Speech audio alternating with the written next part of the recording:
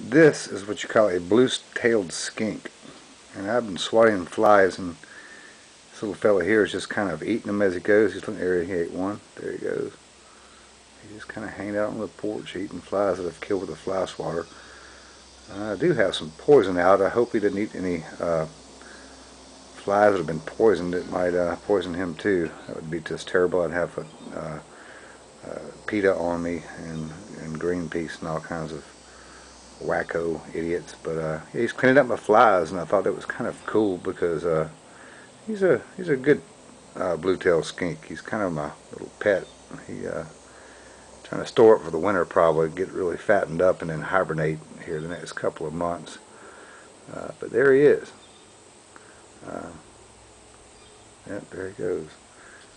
These are some flies on my trash can I'm going to kill very soon. You see them moving? Oh, they're meat.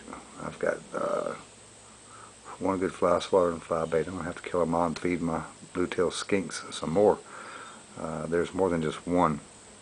I named that other one Charlie, but when I see some more I'll name them too. Alright, well there's my report. So yeah, there's my fly bait on an old CD case. That's the red stuff, and of course the black things are dead flies. I really don't like flies. Anyway,